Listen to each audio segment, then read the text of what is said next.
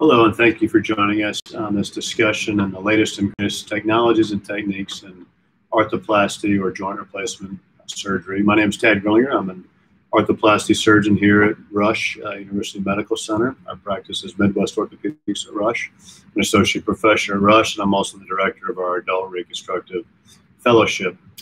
What I want to discuss with you tonight is a couple of things that I really enjoy about what I do, which is primarily hip and knee replacement.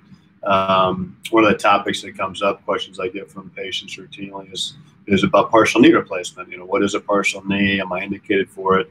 Who should get a partial knee replacement?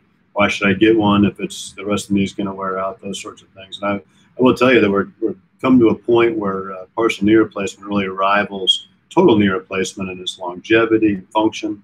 And we also know now that patient satisfaction, or how well they like their knee, is significantly higher with the partial. It's great to be here at Midwest Orthopedics at Rush. Our founding father, George Galante, was actually responsible for designing the very first, I would consider, modern, we call fixed bearing partial knee replacement.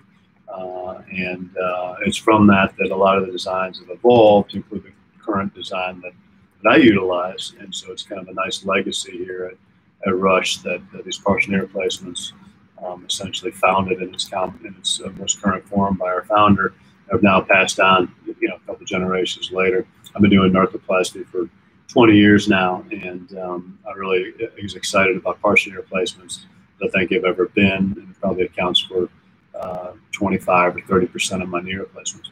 So what is a partial knee replacement? Well, partial knee replacement is for knees that only wear out either the medial or lateral compartment of the knee, and also the patellofemoral joint, which is behind the kneecap. If they're worn out in isolation, those can be replaced individually. The advantage of that is you can maintain the knee almost in the standard state, other than that resurfacing of the compartment that's worn out. Most commonly, this is the medial compartment, or the very inside of your knee. For folks that look a little bow-legged, that's what that is usually related to. Or you have a meniscal tear when you're young, and you have that scoped out after an athletic injury, and then eventually you go on to wear out on that inside. This is routinely done as a same-day operation. You can have it done in our surgery centers. You can have it done overnight in the hospital if your medical conditions require that. But routinely, these patients are walking in at 3 weeks, better than they were when they walked in. And pain medication requirements are gone. Almost never using any sort of assistive device. Very fast recovery. We maintain the ACL, the PCL, the collateral ligaments, and the rest of the native knee is your own, and that creates the most normal feel and therefore the highest satisfaction when it comes to functional satisfaction for knee replacement compared to a knee replacement, total knee replacement surgery. So it's really, I think, a really good option for folks whose knee is suitable for just a partial. Brings up another topic that people ask about is same-day surgery. Am I a candidate for same-day surgery? Well, depending on your medical problems, we call your comorbidities, or other medical issues, you may very well be. And I think that we're starting to establish that certain comorbidities even can be taken into account and still be done on a same-day basis. We're doing these more and more often, particularly here in Illinois and Indiana, at ambulatory surgery centers, which actually requires patients to not even really come into the hospital. It's a surgery center. You come in for surgery, there a few hours. You see the therapist afterwards. They train you up to get you safely home with your loved one, and then you can do your recovery partially at home, and then obviously with the assistance of a therapist on an outpatient basis. This is a nice option, particularly in the days of the current virus pandemic, because you're not coming in where the patients with COVID are. The staff is screened routinely, temperature checks, pulse checks, pulse oximetry checks, or your oxygenation level. We look at travel history. Everyone gets screened every day, and certainly the healthcare providers are all very cautious about exposing patients. And I'm not aware of a single case that's been transferred to any elective patient. So I think that these surgery centers provide a nice option. Brings up another topic. I mentioned the word elective. I think that gets confused with elective. Somehow is not essential. I would suggest electives means it can be scheduled. I have plenty of arthritis patients who would consider their surgery essential. And right after COVID hit, we had several patients that were seriously disabled. Now they're locked in their house, unable to move, pain increasing, can't exercise, can't do the things that help them relieve their symptoms. And these patients became very significantly affected by arthritis to the point where I think that is an essential operation. Pain can lead to the essential need for an operation to keep someone's life intact. And so I think that, should you be concerned about COVID? Yes, we're all concerned. But with appropriate precautions and done the way surgery is being done currently with appropriate precautions, I'm very confident in our team here at Rush, very confident in our surgery centers that my partners and I at Midwest Orthopedics, where we do surgery. And I think that we've got some very nice precautions in place that allow me to go to work every day and safely do what I need to do to take care of you. We're going to take some questions now, and I think we have some questions coming in. This first question is, how do I know when it's time? Well, surgery is serious, and yes, arthroplasty surgery is considered elective surgery. I mentioned that some people it becomes essential surgery when they're limited by pain, their quality of life is impacted. So my suggestion is, yes, you should try the non-operative measures, which are routinely, weight loss if you're overweight, activity modification, strengthening through either therapy or exercise, anti-inflammatory medications, sometimes injections, particularly for knees, are all needed. But should you attempt these non-operative measures, continue to have symptoms, specifically when they interfere with your quality of life and your ability to earn a living if you're still working, those things become, obviously, I think, a necessity at that point. So I always tell people, if I was going to miss a single, vacation with my family or something that I enjoy that really provides me with my quality of life due to limitations from arthritis, I think we're to the point where arthroplasty surgery is so successful that I think that, when done safely with appropriate precautions for medical conditions, that I wouldn't hesitate. I wouldn't miss a single ski season if it was mine. So the next question came in, what is recovery like for total hip replacement? Well, I think that now, particularly in patients that are suitable for outpatient surgery to be done at the surgery centers, you come in that day, you go home with probably crutches, you spend a few days recovering, pain control, getting a jump on healing, you go to outpatient therapy, and routinely patients are walking in at the 3-week mark for the first visit with me to have the mood check and all. And they're walking in, no assistive devices. They might limp a little still, depending on how long you were limping before you came in for surgery. But all in all, pain med requirements are almost non-existent. And I like to say that I think that with the pain relief, you're probably better than you started, 3 weeks later. 6 weeks with the metal healed into what we routinely use now is press fit implants, ones that aren't cemented in. They tend to last longer. So that first 6 weeks, I prefer to limit some activities just to make sure we get a good solid healing. But at 6 weeks, I release you to do whatever it is you want to do. And really the length of time to return to your normal, which are activities that you want to return to, is probably more related to how long you were disabled and getting weaker than it is, with the actual surgery. Another question, this comes up routinely in clinic, posterior versus anterior approach. There are 100 ways to throw a fastball or a strike, in baseball, commenting to the latest World Series championship here. The anterior versus posterior approach, there are surgeons that do both very well. There was a hype around anterior approach, I think, that was advertised a fair bit, but I think the data is out there now that the anterior approach can carry some additional risks. There appears in some studies to be a high risk of failure. So I would suggest what I would do as a patient, I would select my surgeon with a good track record, high volume, meaning lots of surgeries, in a high volume center that's therefore accustomed to taking care of those patients. And that's probably more important than dictating or trying to pick the approach.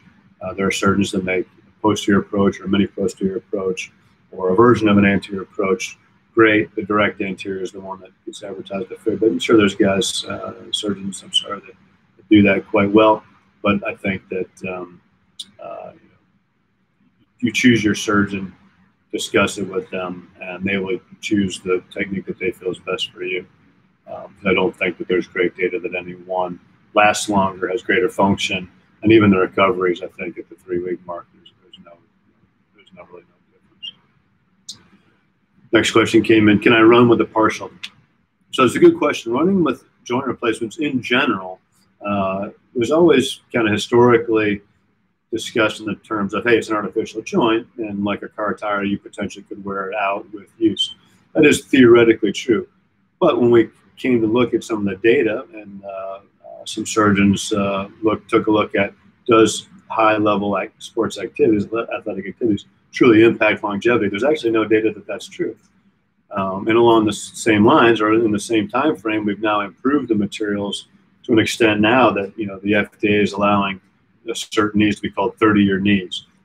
We're using ceramics more often, at least on the head surface of a hip replacement, and highly cross-linked polyethylene, or the latest version of the very fancy plastic we use to line the joints, the wear surface, the tire, so to speak.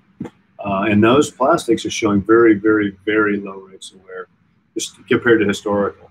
So I would tell you that, I want people to go back to doing what it is that they enjoy. That's the whole point of having surgeries, returning to the functions that provide you joy or your quality of life. B, with the newest materials and latest techniques, I think that that you can safely return to those activities, specifically for partial, because the surface area there, I do like people to rest, heal appropriately. Everyone heals at a different rate, but make sure that bone is good and strong to support that partial before you're running on it. So I usually tell people 3 months to run. Now you can walk, hike, bike, swim, ski, play golf, but as far as repetitive impact activities, my personal preference is 3 months. We don't have great data on that. Some may tell you sooner, some may tell you later. But I think the bottom line is returning to your favorite activities is absolutely a possibility, and it is encouraged, at least in my practice, with hip, knee, partial knee replacement surgery. Next question, I need 2 hips replaced. How does that work?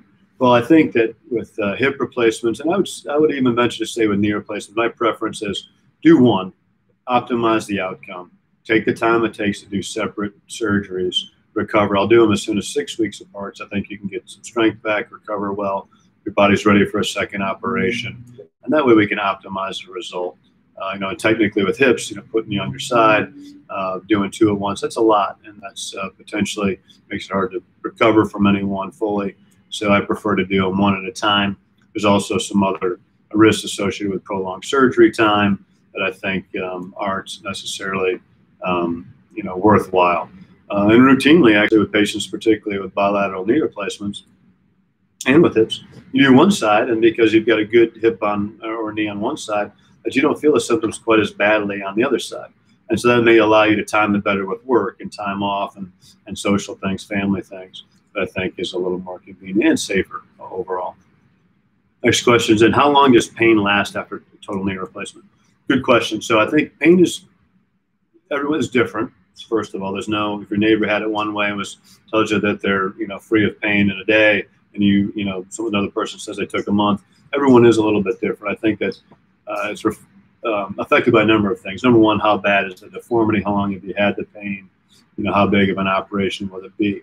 If you've had end-stage arthritis for a year, you've only been, significantly impacted for 6 months from this and limited, you're going to recover a lot faster than someone who comes in and has been limping for 10 years, say, and has even that much more bone loss, that much more wear, that much longer of an operation, technically difficult operation.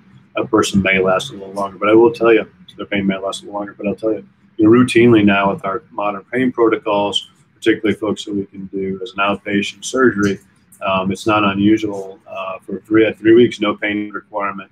And I'd say that's actually more the norm than the exception. Next question, how long will a total hip last me? I would say, and I think with the modern materials, ceramics, some of the ceramicized metal heads, some of the sophisticated bearing surfaces we have now, I don't think it's a stretch to say it'll last you a lifetime. With modern highly cross-linked polyethylene, the liner we routinely use, most commonly used surface for the lining of the hip, we're not seeing the wear we used to see with the old polyethylene of the old plastic of 30 years ago. So I think it's safe to say, and it can depend on age, can depend on activity level, but I've got folks who are back running. I've got a patient who's big goals to get back to running in the Chicago Marathon, and she was in her, was very young, so she ran a half marathon, came to visit, was doing great, and was set up to do the marathon this year, which unfortunately didn't happen, but she'll be ready for the next one. I wanted to enjoy her life. At that, in your late 20s, early 30s, you probably should get more routine surveillance to double check and make sure you're not. But we're not seeing to wear those days of old. And I'll tell you, go back, do what you want. There's a very good chance you'll never need another operation. Next question: I've had an ACL tear. Am I more likely to need a partial or a full knee replacement? So the ACL is actually necessary for a partial knee replacement to be successful. So there are cases, there is some data that suggests that even ACL torn knees, ACL deficient knees as we call them, can still be indicated for a partial knee replacement, but it needs to be what we call a clinically stable knee. So if you have any sort of functional instability, meaning you feel like your knee is unstable or it gives out, you're probably not going to be a candidate for a partial, but what's nice is the total knee will give you that stability back. In rare cases, we actually can do a combined ACL reconstruction with a partial knee replacement. And that could be done in conjunction with my sports partners who routinely do the ACL reconstructions. But that's in special patients, I think that depends on the degree of arthritis in the rest of the knee. So can it be done? Yes. Can you be, frankly, ACL deficient and get a partial? Sometimes, but more likely than not, you're going to need it. Next question: what is minimally invasive joint replacement? So minimally invasive surgery was something that became popular 15 years ago when I came to Rush to learn it. It was being pioneered here by one of my senior partners, outpatient surgery, and has become more commonly accepted and also kind of what people are striving for these days. So I think that was disruptive advancement done here by my partner Rich Berger 15 years ago. 16 years ago is when I trained, and he started it before that. So I think that that's really been a big advancement. I think now we realize that it's not just the surgery, the incision length, but it's how you handle soft tissues, meticulous surgical dissection, minimally disrupting tissues, minimally damaging tissues, being meticulous with your approach. But that's in conjunction with early rehabilitation, patient education on expectations, better anesthetic techniques and pain techniques. And it requires an entire team for that, a multimodal approach to joint replacement. But that in combination with the lesser invasive operation, people recover faster, they can go home same day, something that was unheard of 20 years ago. Next question: how do I choose the best surgeon for me? Well, I think that you need to, my suggestion, if we have data that says that higher volume surgeons doing a lot of joint replacements in higher volume hospitals, places where they do a lot of joint replacement, have better results. So I think that you need to take a look. I would look for a highly rated hospital, highly rated surgeon, match those two up, and then take a look at their approach and their philosophy. Luckily, with these days of social media and websites, you can find out the philosophy of just about every surgeon, how they handle surgical patients, how they handle joint replacement on their website, or certainly call their office. And don't be afraid to quote unquote interview the surgeon. You go for a visit. Happens all the time. I get a second opinion. They want to hear how I would do their surgery. A lot of times I get, wow, I didn't even get offered the partial knee replacement at my first surgeon, because not every surgeon does partials, and something that I like very much. I published a book this year on it. Was it help with design of the latest model, the one that I use. So I'm actually pretty passionate about partials for the appropriate patient. What is the recovery time? That's the next question. Recovery time, partial versus total. So partial knee replacement does recover a little faster. At the 3-week mark, routinely, partials are walking in and are better than they were when I met them. Totals, depending on the amount of deformity, how much, if you couldn't get straight before you met me, if you were badly bow-legged or knock-kneed, getting that corrected requires a lot of work. And that's what means you have to get the total versus the partial. So by definition, a knee that's has worse arthritis, more pervasive arthritis, that's going to be someone that requires a total knee replacement. So almost by definition, those people are probably going to recover a little bit slower. Now, can you still walk in 3 weeks? Certainly. I have people that routinely do that. Very rarely do we see any assisted devices, crutches, or cane or walker at 3 weeks. And even with total knees, not a lot of pain medication requirements after that. So it still can be done. Total knees can still be done same day. You can still go directly to outpatient therapy. You can be back in the office in a couple of weeks, depending on the type of job you may have. So, but it's still overall a little bit slower, and I think it's primarily because by definition your knee was worse before we started. Next question: how soon can I go back to work after a total knee arthroplasty? Interesting. I just last Friday operated on an anesthesiologist friend of mine who I'd done his previous knee about 6 months ago, and he was back. He took 1 week off and was back doing anesthesia in a hospital full time on week 2. I think he would agree that was probably a little aggressive, although he told me he's going to do the same thing after this knee that we just had his other side.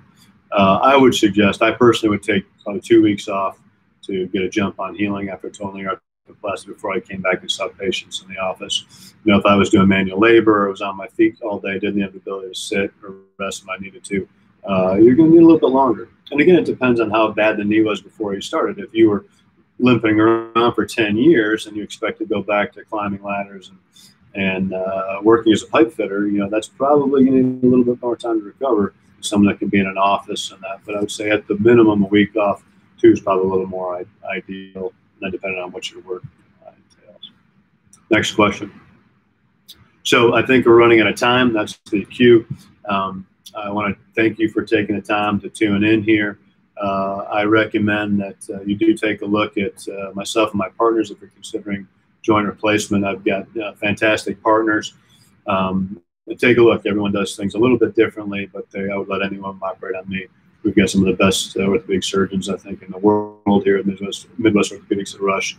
You can find us on the rushortho.com website, and I encourage you to, don't consign yourself to live with arthritis pain, as particularly the hip or the knee. There are great solutions out there in restoring your function. And the most common comment I get after hip or knee replacement is, I wish I wouldn't have waited so long. And that kind of makes me feel a little bad because for some reason people think it's going to take forever to recover or there's risks, particularly in these days of COVID when we're all shut up inside and having to quarantine, not being able to exercise or go for a walk. I think that's tragic. So we're doing it safely here at Rush, taking every precaution, and I would encourage you that if you are being disabled by hip or knee arthritis, it's impacting your quality of life, at least seek an opinion. And we can do these on telemedicine these days too if you're truly concerned about coming in, and what I've said hasn't reassured you of the precautions we have. We can do these via telemedicine these days. I routinely see folks via telemedicine and from all states, and they consider coming up here when the time is right. So it's been a pleasure to be with you. I want to thank our team here helping us put this together tonight, and I wish you a good evening.